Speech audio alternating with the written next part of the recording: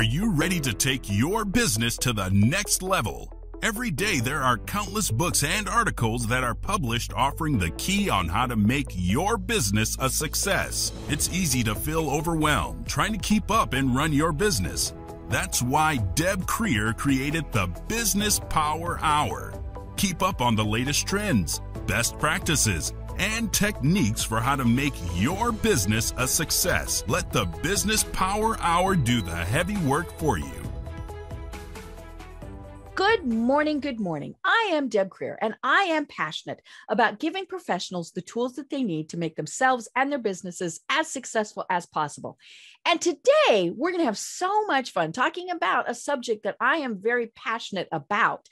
And we're going to be talking about women as leaders, as speakers, how women really are poised to do absolutely fantastic, fabulous things. But men, don't go away, because we know that you all have those wonderful women in your lives, either coworkers, spouses, children, so this is just as important for you to be hearing this information too. So please join me in welcoming Mark Grainger to our program today. Welcome, Mark. Thank you, Deb. It's so great to be here. I really appreciate you having me on the show. Great. Well, let me tell people a little bit about you, and then we will dive into this. So Mark Grainger is the co-founder of BigImactHQ, providing more income, impact, and influence for women experts who love to speak. Their Speak Your Path to Cash system has helped their clients generate over $51 million in revenue for their own businesses, while also being asked to speak on some of the world's most coveted stages, including Tony Robbins, Good Morning America, TEDx Talks, and that little program called The View. So again, Mark, welcome to the program. Thank you. Thank you so much. Great. Well, I always love hearing about how our guests got to where they are today and how you discovered that this is your passion in life, and especially working with women. I think this is going to be fascinating. So tell us a little bit more about yourself. Well, the biggest thing I think is important is that as a co-founder, really, it's my wife and I that come together to really create a beautiful, magical flow of the masculine and the feminine in service of women stepping into who they really are called to be. The messenger, the leader that allows them to put their message out into the world and to create a movement. Right now, we see that the world is in massive transition. And so for women to be able to have, one, the skill set, the courage, and the understanding of what it means to step fully into their leader and to have the communication skills, the influence skills, the speaking skills to make a difference on the planet is really what our passion and our purpose is. So for me, I was raised with a father very much in touch with his heart and his emotions, what I would consider the evolved masculine, decades before that was even a concept. Right. And my mom, she was a little bit more of a tortured soul, someone who I think really had a hard time with the power that men sometimes put on women. And so I was raised a little bit of having the masculinity pushed out of me a little bit. My dad worked in the oil industry, so he'd work a week on and week off. And my mom and I had a volatile relationship for many, many years.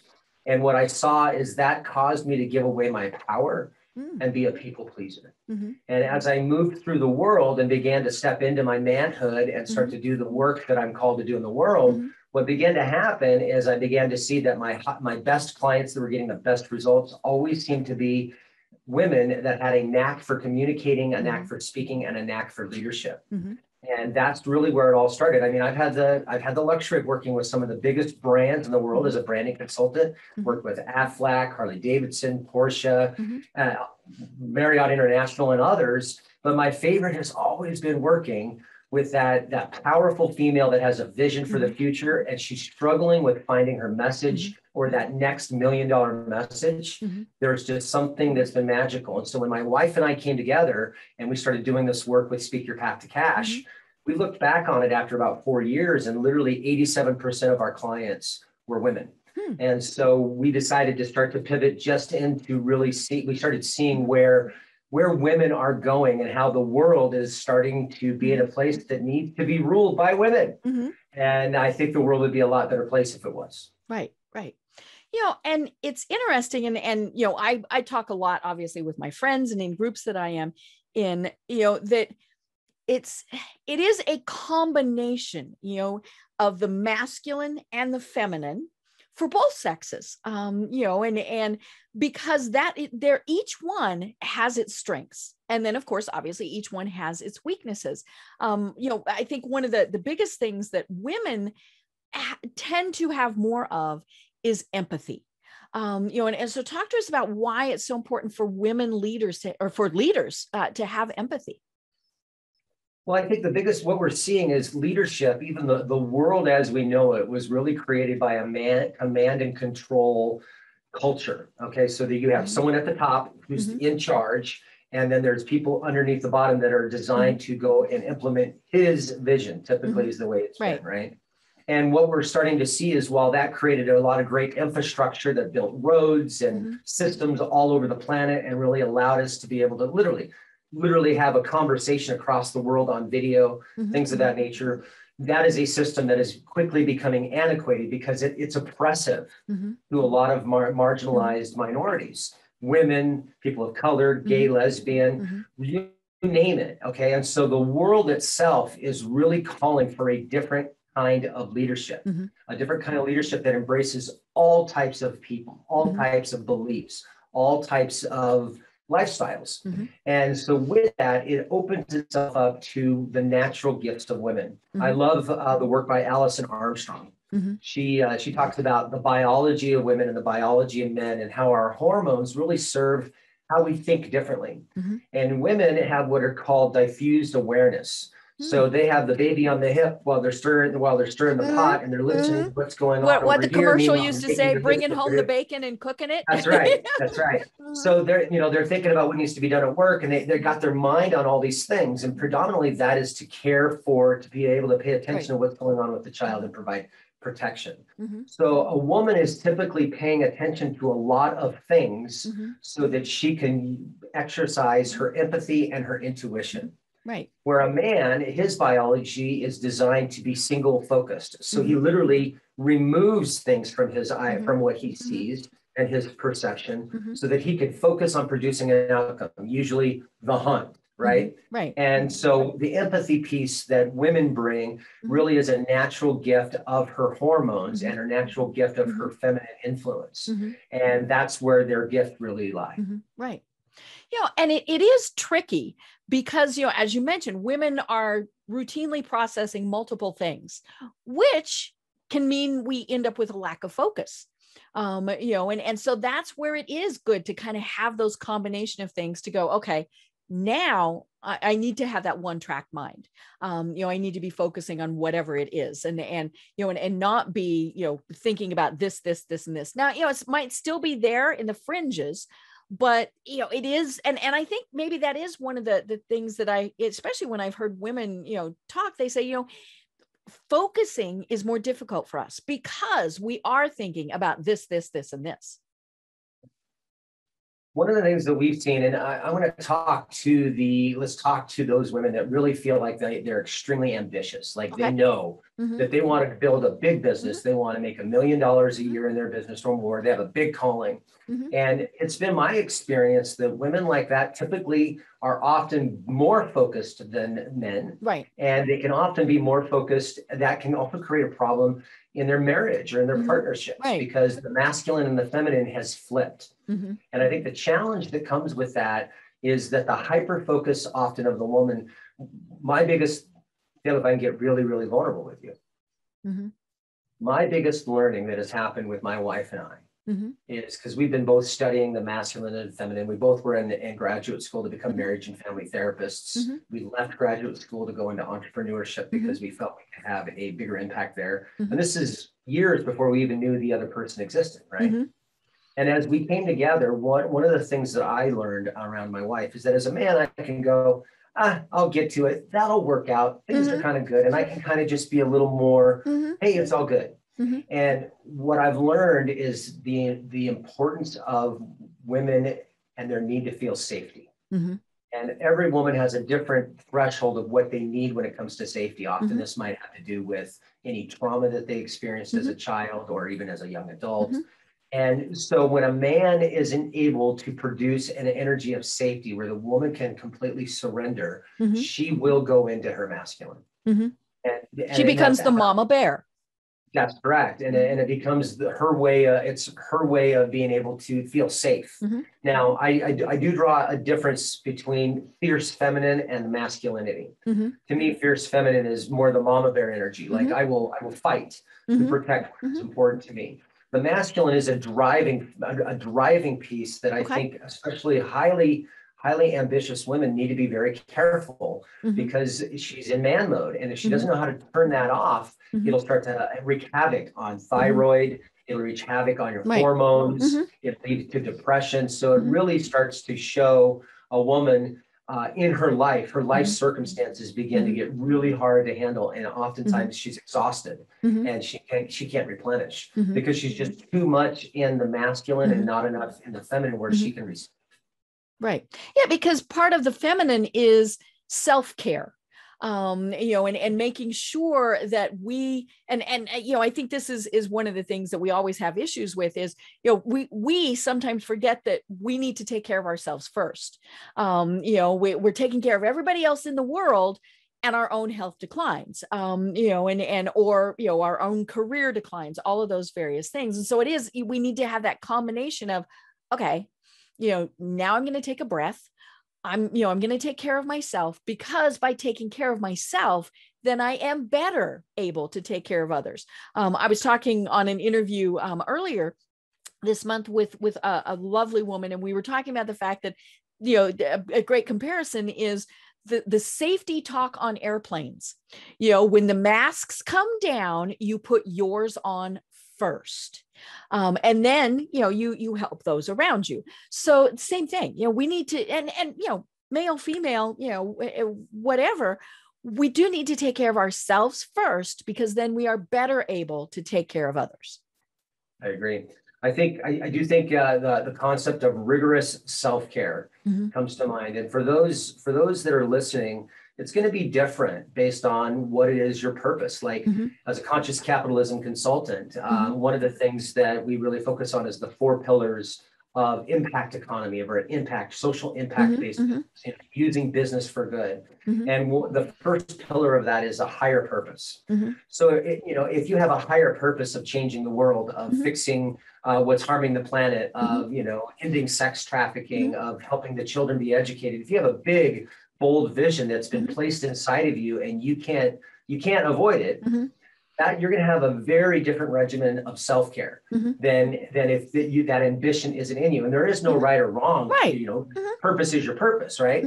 But for the women that are really feeling that call, that higher purpose, you've got to understand that a little bit of self-care is almost like no self-care. It really comes down to, that is the first commitment when you wake up in the morning, and the last commitment before you go to bed at night, and interweaving it throughout your day.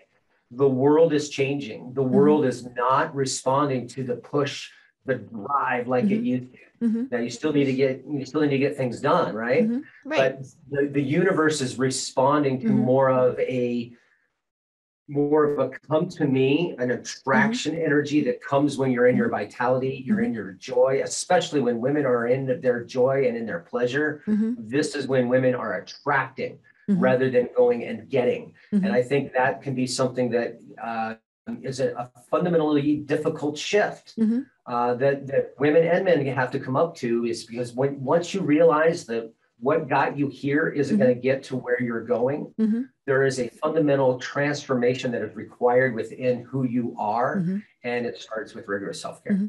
Right. And as you were talking about that, what I thought of was the pandemic. I mean, the pandemic, good and bad, and obviously, there were many tragedies associated with it.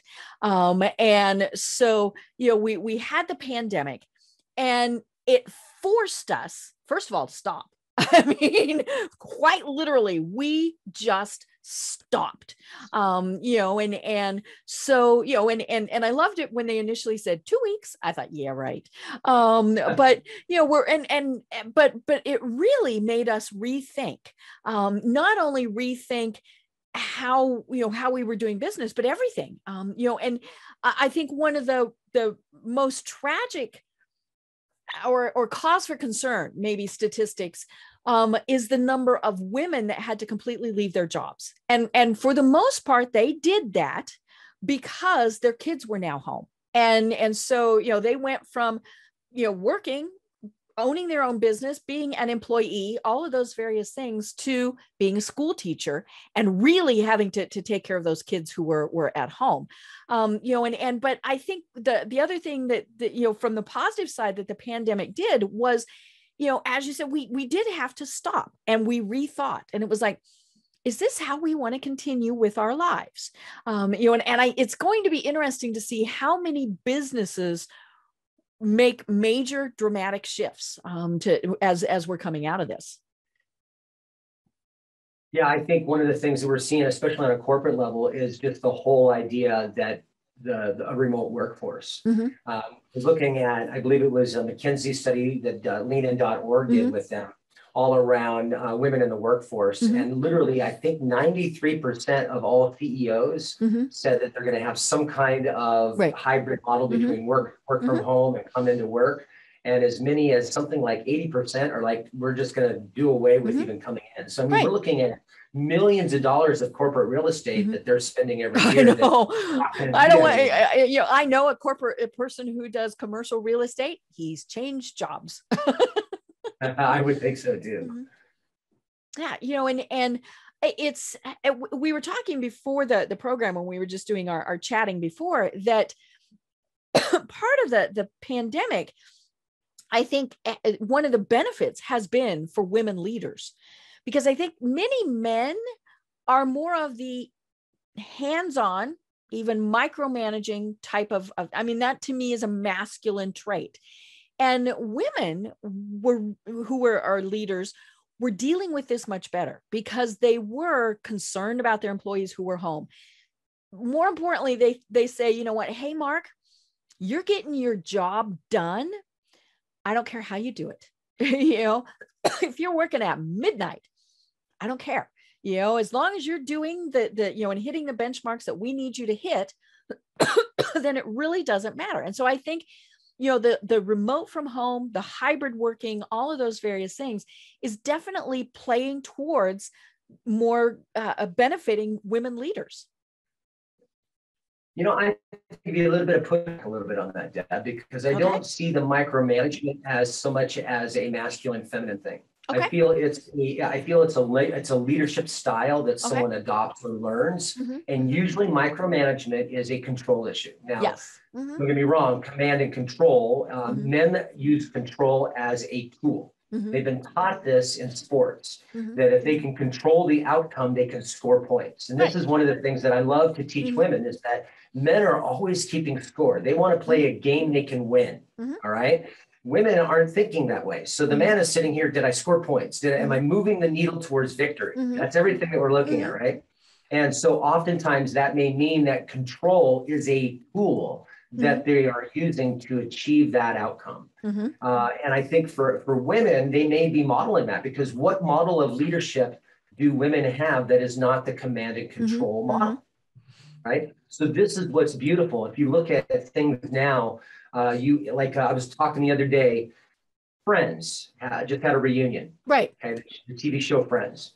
That TV show today, if it was pitched, it would be immediately dismissed. For a variety of reasons. That's right, but all white people, okay? No gays, lesbians, nothing. So there's not an array of what America looks like. There's not a representation of what America looks like.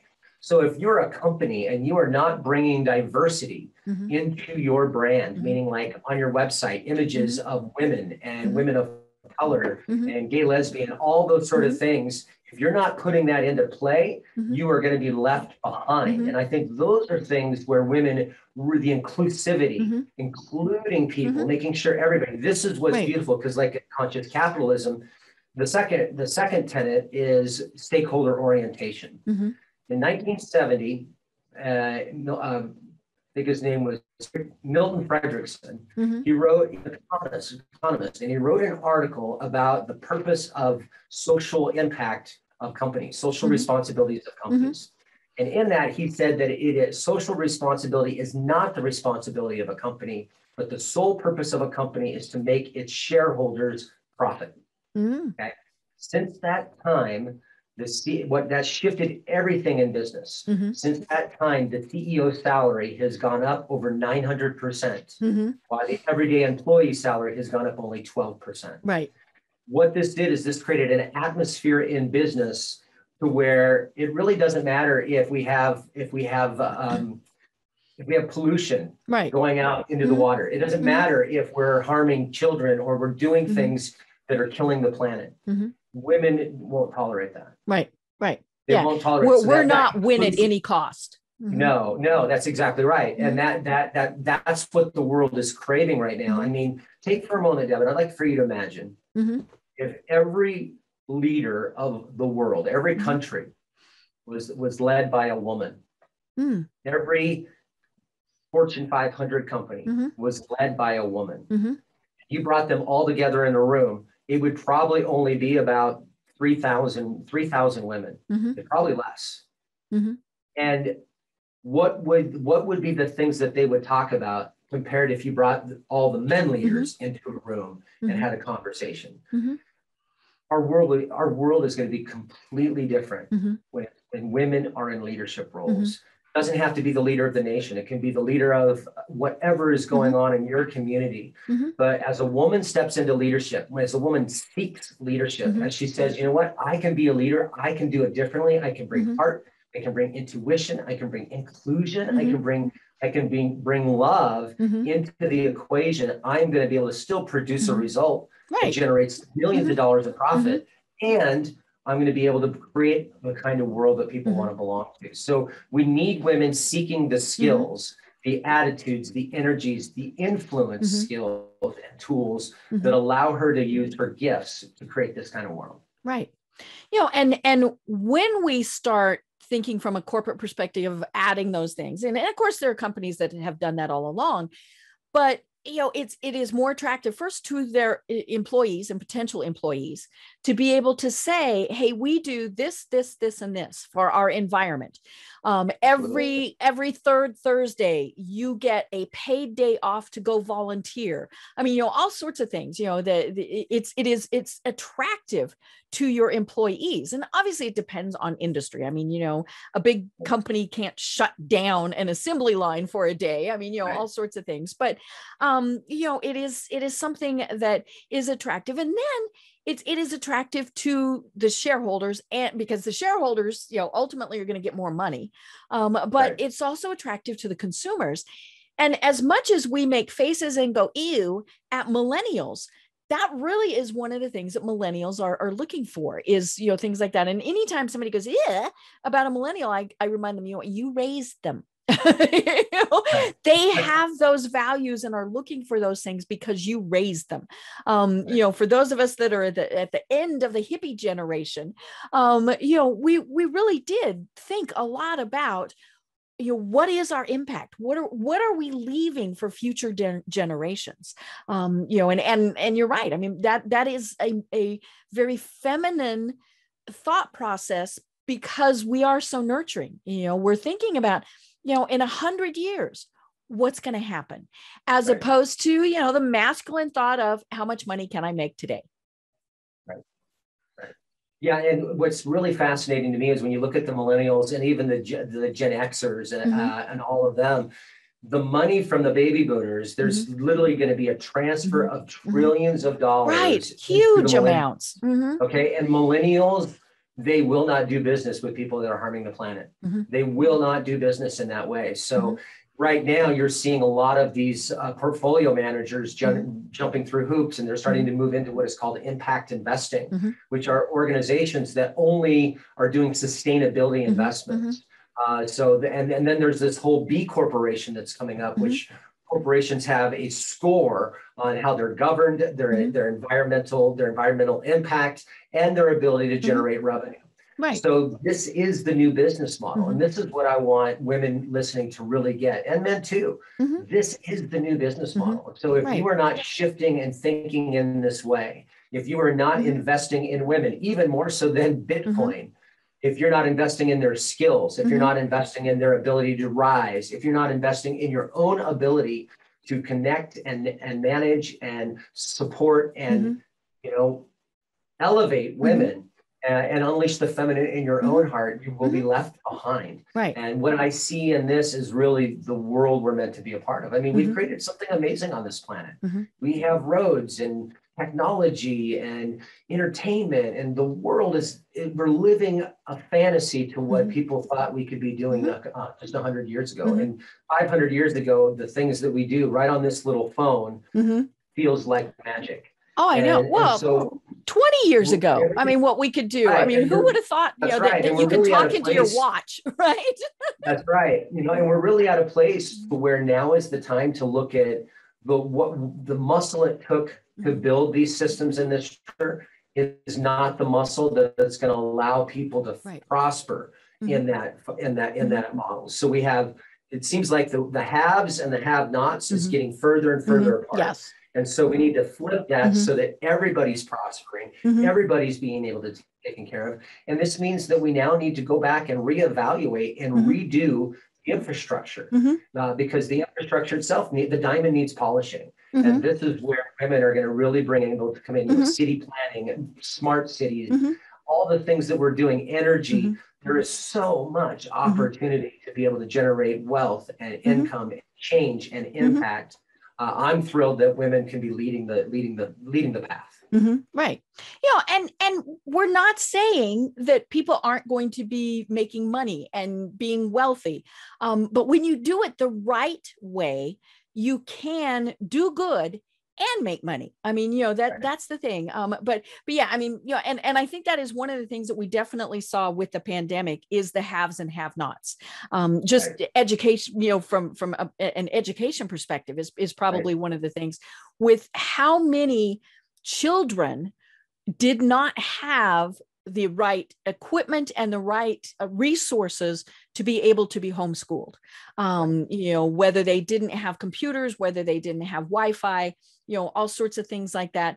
Not to mention, it was a challenge for many of their parents to all of a sudden be at least helping with homework, and some things like that. And I think that is something that is probably going to really come out of this pandemic is companies, and yes, they're going to make money doing it, but they're going to figure out, okay, how do we get 5G, 4G, whatever G to everybody, and not just in cities, in rural communities. It's funny. I grew up in a very small mountain town in Colorado, and I was in 8th grade. So this was a long time ago.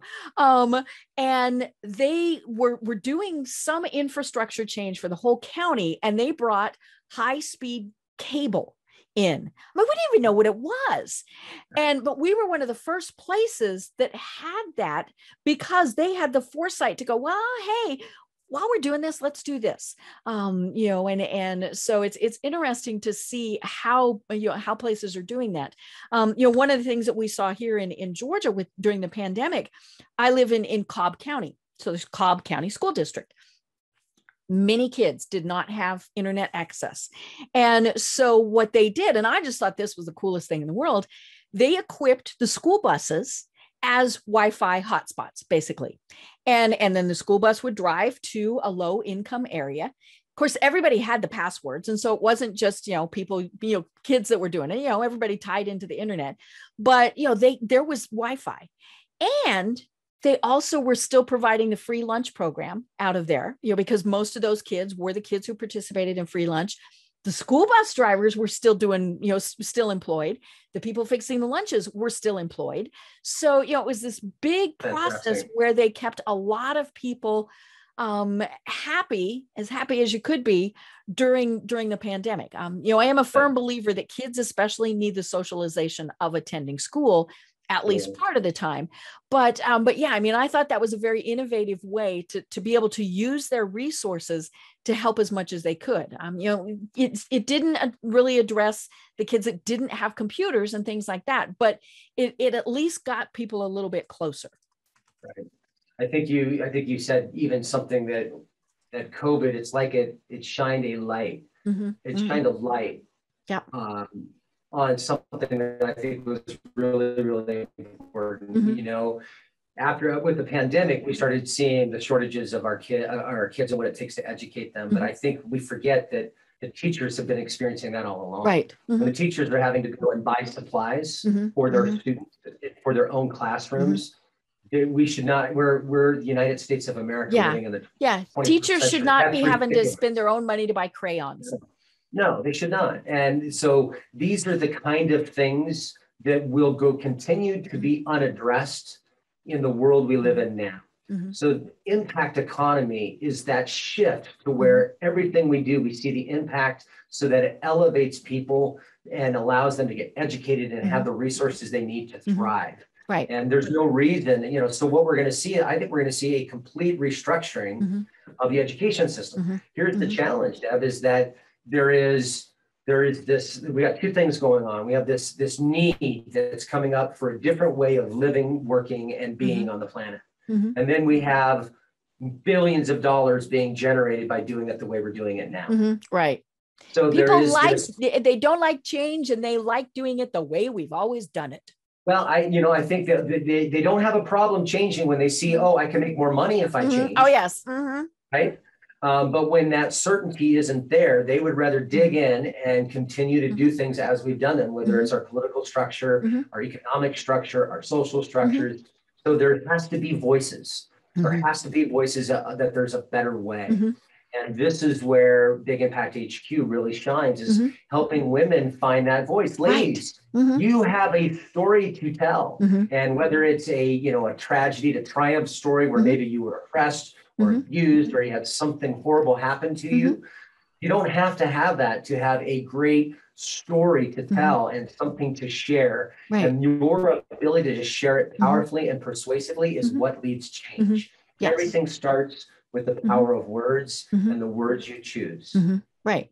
And it doesn't matter if it's a group of 5 or a group of 5,000, it's sharing that story, because it spreads, the 5 share it, the 5,000 share it. I mean, that's where that comes in is, and so for the women who just went at thinking about speaking in big groups, you know what, volunteer at your church, mentor girls. I mean, all these various things, there's so many ways that you can get involved to start that message and that movement.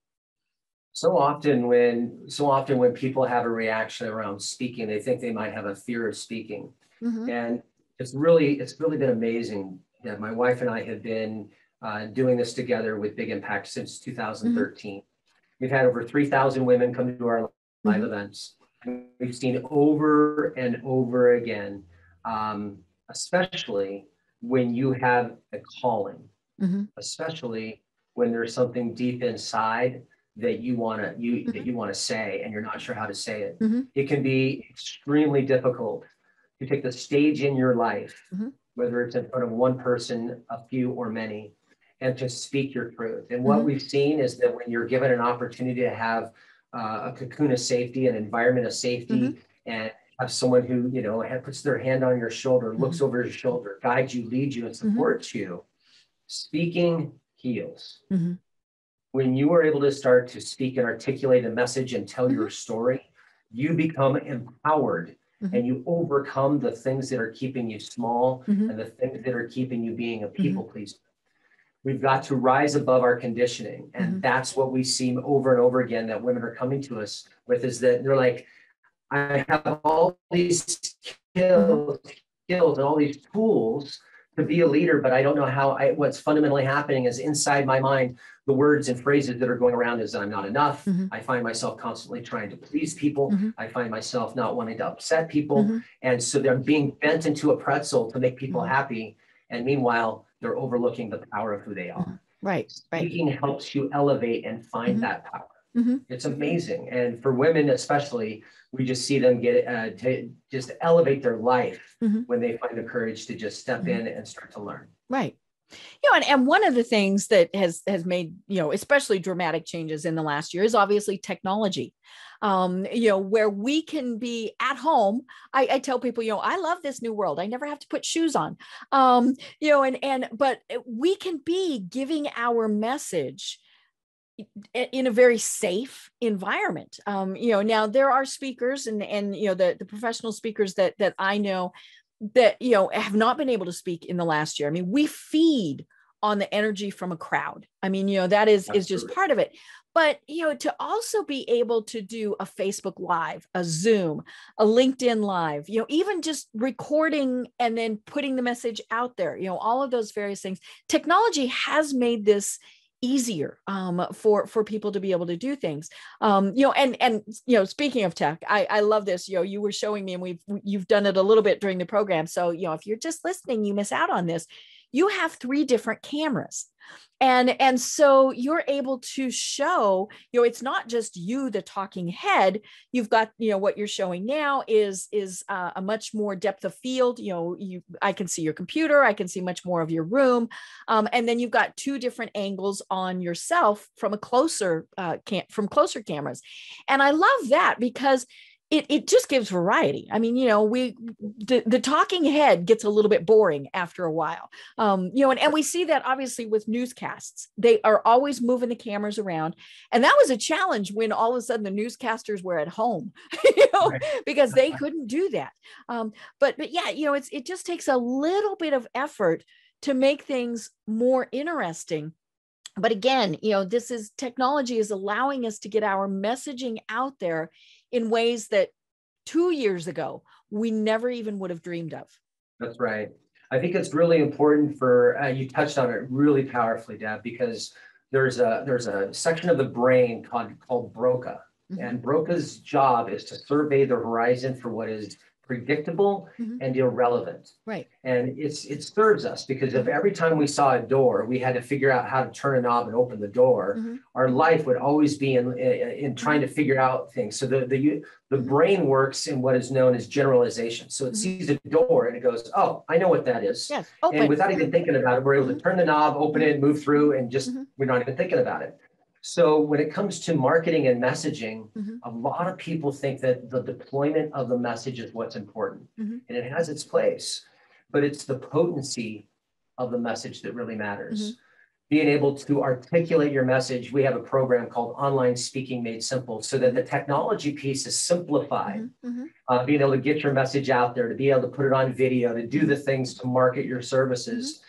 And we also want to be able to show you how to communicate with salience, with potency, understanding how to articulate a message so that people lean in, tune in, and get turned on. When you have that skill set, you can deal with the changes of technology because ultimately your ability to communicate stays strong. And this is the skill of a leader.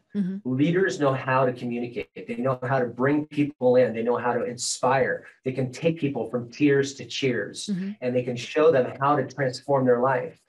Words matter, and your ability to articulate them with people, and more importantly, to articulate them in your own mind in a new way is what leads to the change that allows your message to land. Right. And if the women and the listeners can take that away from them today, they're going to have a different trajectory that allows them to look back years from now and go, you know what, in that moment, I really decided to take my communication by the hand and really lead me somewhere with it.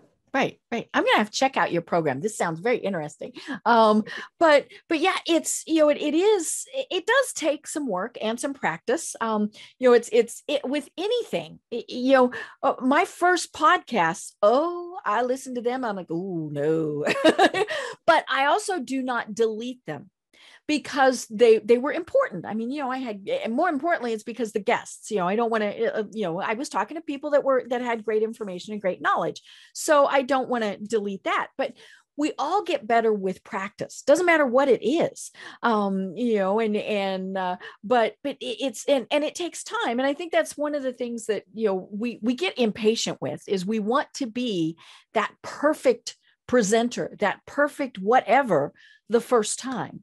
That is not going to happen, you know, and so that's where it really helps to be able to work with experts like you and your wife to kind of work through those bugs, because you've seen the bugs, you know, and so, you know, why am I trying to figure it out if I can work with somebody who knows how to deal with it? Absolutely. Well, we have a like a 2 or 3 day training called speaker skill drills. And what we do is throughout the weekend, you're just rehearsing over and over again, things like the pause. Right. Just little things, vocal variety, being able to change your volume, or speak with a whisper. These things pull your crowd in. And when you can begin to make those a habit, a part of your communication toolbox, you become someone who's in demand. You become someone who's listened to, someone who's respected. And so there's a certain arc in your talk where you have to know the storyline, and you have to bring in things like entertainment and influence and impact and comedy and the things that people are used to seeing, because we are in a world of entertainment. And you were talking about the news. If you watch any more of a commercial on television, they will have a frame change just about every 5 seconds. Right, which is what you just did. I love it. Constantly in change all the time, because as soon as you make that change, then Broca's back in it. It's starting to go, oh, isn't that interesting? Right. And it's keeping the person engaged. So in a lot of ways, social media and all these things, this I feel is kind of conducive to why there's so much ADD in the world, is that we have really been training through technology, training our brains to not be able to focus. Right. We get bored quickly. We get bored very easily, because and yet when you look at it, we have more stimulus than we can imagine. One of the best things that we can do, my wife and I like to do this, if we can, we like to do it once a month. It's really more than once, more like once a quarter, but a whole week of a digital detox. So no screens, no technology, nothing for a week. And the first 3 days, it's kind of right. The world is going to stop, and I'm not going to know. That's right. And yet then you start, you go for a walk in nature, or you just start to listen to the sounds, and you hear what your body's doing. You feel things. You reconnect with the power of Mother Nature, which to me is God. And you're reconnecting to the things that really matter, and you're unplugging from the matrix. It's really important for us to remember that while we have these great tools that allow us to reach across the world and to have these interactions, the best thing you can do for your soul is to turn those things off and get belly to belly in community, in nature. Right. And I mean, some of it is simple. You might not be able to detox for, even a day, depending on what you do, especially if you've got like kids, and things, but an hour, a half an hour. I mean, go sit out on your deck with a glass of your favorite beverage and leave your phone inside.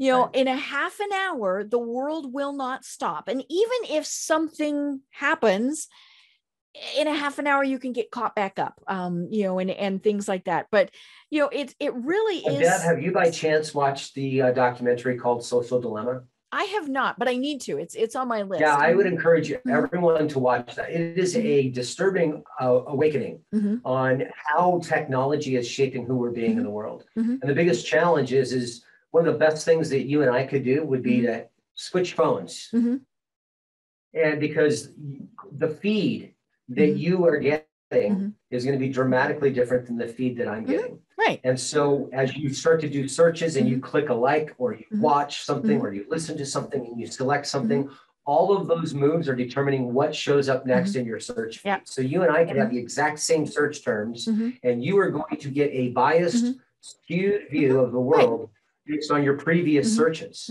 And so will I. And we must understand that these are ways that we are being influenced. We are being influenced by powers unseen. And we have to, and one of the best things for you as you're learning influence is to understand how you are being influenced. Know what to do so that you can choose as opposed to think you're choosing. Right. So I encourage everyone, please take a moment to watch The Social Dilemma. It'll be an awakening to the work that you're doing in the world, be that a parent or a politician, or whether you're here to change the world with the business that you run. Right. Right. I mean, just look at, say, Facebook. I will do a certain, and this always, it's convenient and annoying and scary all at the same time. I'll do a search on my phone for something, and then I log into Facebook on my computer. So totally different critters, and ads for whatever I had searched for on my phone start showing up in Facebook. Now, like I said, sometimes that's convenient. I don't have to spend all my time trying to find, a vacation home on Tybee Island. They just start appearing on Facebook. But at the same point, it's scary. And I think that's something that, we all do need to keep in mind. Turn off the tracking things when you can on your phones. All of those various things. And get back to using your brain. I think we have gotten lazy. It's like, okay, well, I'm just going to search for X term and let the cookies on my machine show up what I want. Or as you said, we're not understanding that the cookies on my machine are showing the things. Right. And so we're getting a skewed version of things. Right. In the world of AI, artificial intelligence, we're not far away from where we walk around. We come off the plane. We come off the plane into an airport, and you come around the corner, and this laser person pops up and says, "Hi, Mark, I can tell you're hungry. Would you like some Chipotle? It's right around the corner." Why? Because it's able to know all the choices that I made previously. It's going to know my name. It's going to know all these things about me. Now, for some people, they're like, "What a great world to be a part of." Oh, yeah. Others, like, I'm a little reluctant for that much knowledge about me to be available at the fingertips of the masses. Right. So this is the wonderful that we're in right now, and we need the voices of women because most people associate technology and computer programming with men. Right, and so the women are going to go, wait a minute. Right, women in technology, huge. Women in finance, huge. We want to start to replace the women leaders in male-dominated industries, so that we can have a different way that the future will unfold. Right. And I mentioned earlier. What would that mean to you, Deb, to have a world that has more women in the world? How do you think it would be? I'd love it. And because I think more than anything, we just need more women speaking, so that we have their viewpoint. I just watched a very interesting program. It was on PBS. It was called Atlantic Crossing, and it was an 8-part series, and it was about kind of some of the events of World War II. I mean, that was when it was set in, but it was about one very powerful woman. And it was somebody that, most of us, I am guessing, would have never heard of. It was about the crown princess of Norway and what she had to deal with during World War II. She ended up making friends with the Roosevelts. And so we got to see Eleanor Roosevelt and how powerful she was and the role that she had to take, and some things like this. But the whole purpose of the show was to show that women are powerful, and unfortunately, it also, highlighted the fact that many times they're completely unsung. The crown princess did some really good things, and her husband got credit.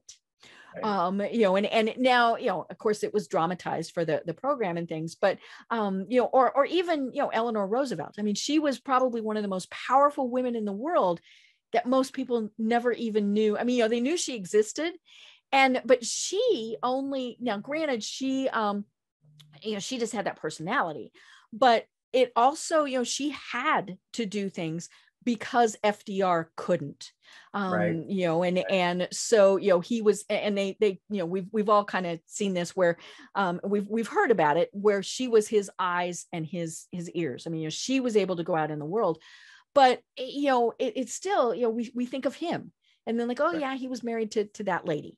That's right. What was the name of that series? What was the name of that series? It's called Atlantic Crossing, because they were going back and forth across the Atlantic, nice. is my assumption. But it was a great PBS series. And I had a lot of fun looking up, okay, was this fact? Was this fiction? Was it a combination of, and in many cases it was a combination of, but but yeah, I mean, it showed a lot of how, especially how women had more empathy, how, they were thinking, okay, there is this situation.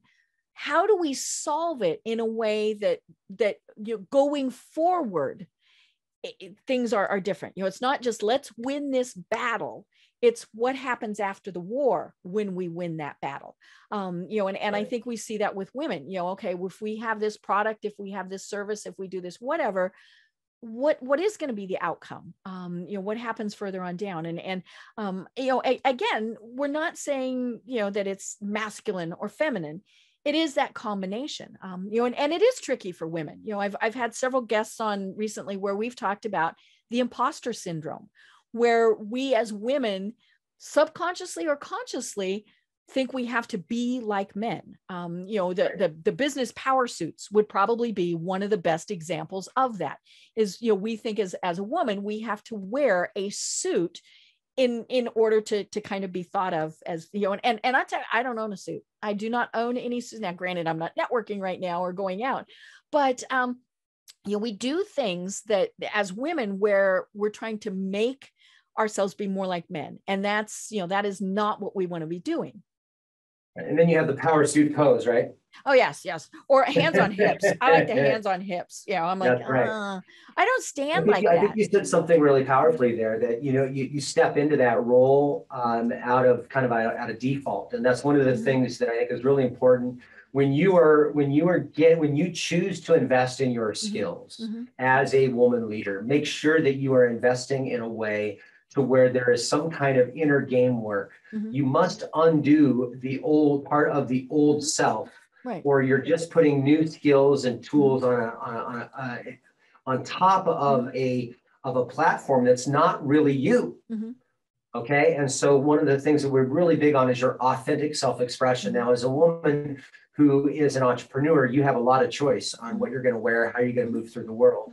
When you are in a corporation, you are judged if your shirt, if your dress is a little too short or a little too colorful. Usually suits are navy or black or brown, and these are like the staple colors. And if you go beyond that, then you're out of the norm, and you can be judged and evaluated. And that, and there's such a different atmosphere in the corporate world than there is in the entrepreneur world.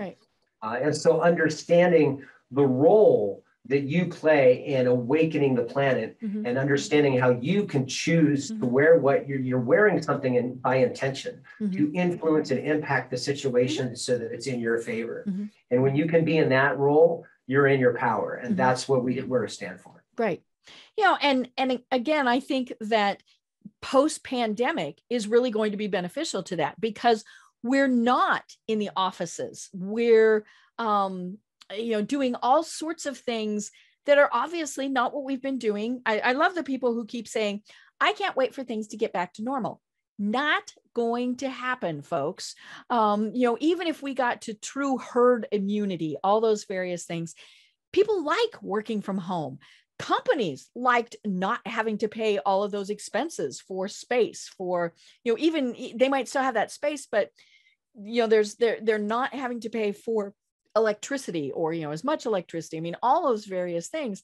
And so, I think this is obviously beneficial going forward. We're going to see things make some pretty dramatic shifts on how companies really operate. Absolutely. What I was talking to you about conscious capitalism, which is really the brainchild of John Mackey. He is the CEO of Whole Foods. And so with that, I mean, you've got companies like Southwest Airlines and Patagonia, and a lot of companies that are forming the board of conscious capitalism. And this is truly a movement. The four tenets really quickly are higher purpose, stakeholder orientation, moving from just shareholder orientation to stakeholder orientation.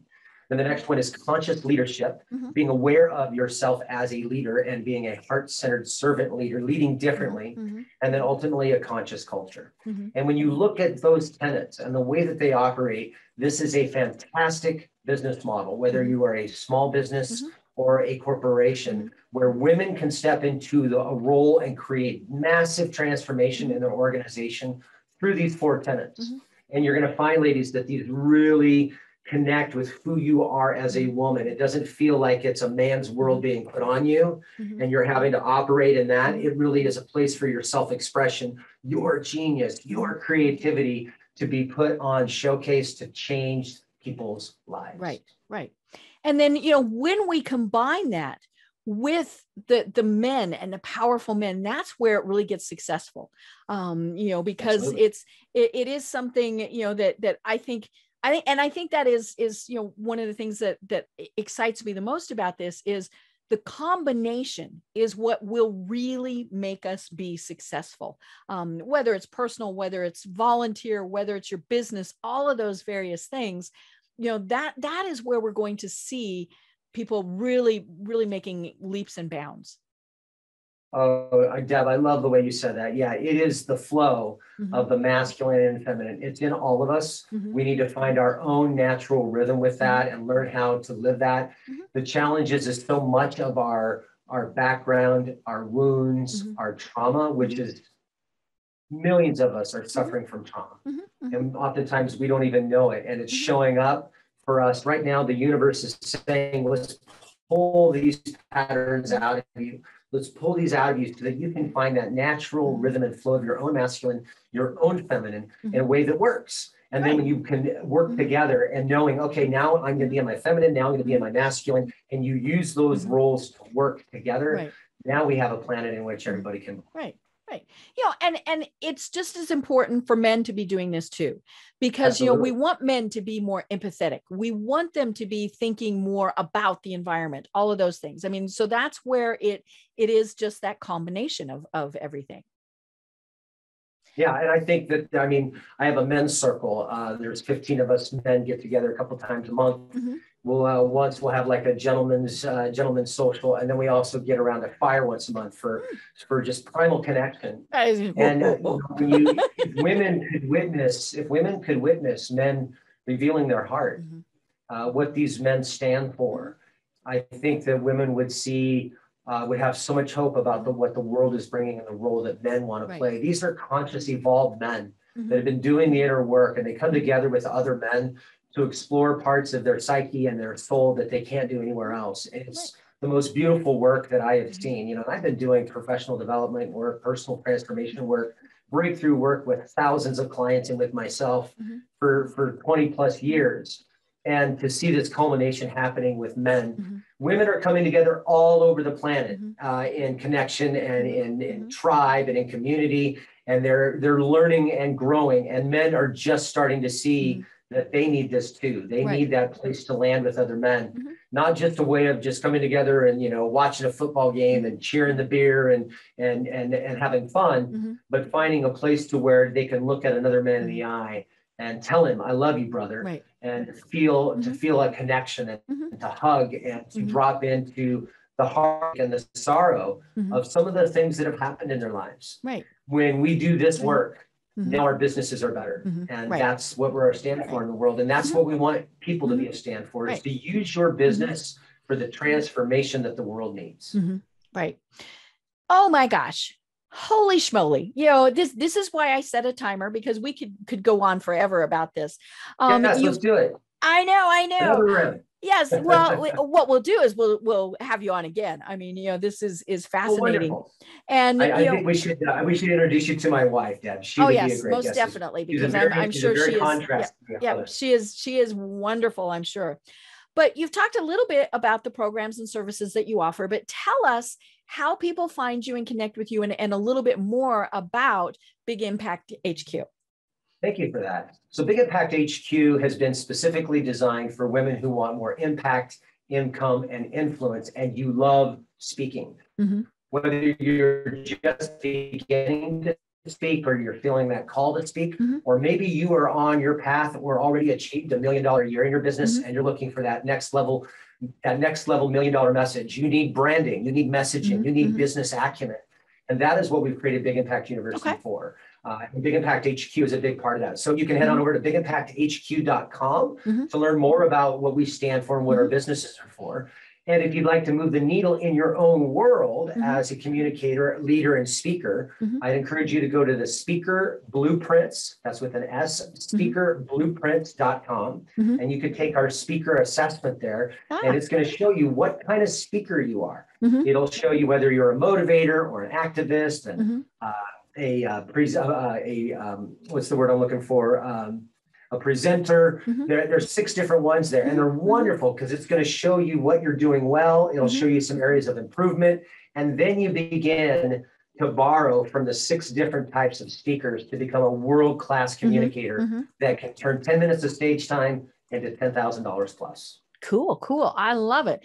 You know, and again, for people who just totally freaked out about, oh my God, small groups are fine too. You know, you can have a big impact in a very small group, you know, and we want people to, you know, to be comfortable sharing their stories, you know, and a lot of times that's showing the vulnerability, and that's okay, male or female. It's okay to be showing that. Absolutely. I think, in fact, vulnerability, Brene Brown is doing such fantastic work on that right now. And when you understand the role of credibility and vulnerability, we call it the credibility vulnerability ratio. So as a speaker, you have to, you're an authority. You have to know how to position your authority. And that can be challenging because women have been taught not to brag. So you have to overcome your old That's programming. not ladylike. That's not ladylike. You have to overcome your old programming and understand that you are in charge of your destiny, and you can pay attention on when you need to level in your credibility, when to drop into vulnerability so that people feel you and trust you. Right. I love it. I love it. Well, again, it's BigImactHQ.com. Real easy to find. You're on LinkedIn, and so, you know, people can connect with you that way. What final thoughts do you have for everyone? My final thought is that not to take life so seriously. You know, we're here to, you know, life is a wonderful gift. And so find the joy and wonder in deep sorrow. Find the joy and wonder in the highs of connecting with your child or your animal or your pet or your spouse. Make life an adventure and just not be so damn serious about things all the time. I love it. I love it. Well, I have been having an absolutely delightful conversation with Mark Grainger of Big Impact HQ. I'm Deb Creer, and until next time, everyone have a great day. Thanks, everyone. Tune in for our next program for even more trends, best practices, and techniques for how to make your business a success. The Business Power Hour, hosted by Deb Creer, is proud to be part of the C-Suite Network.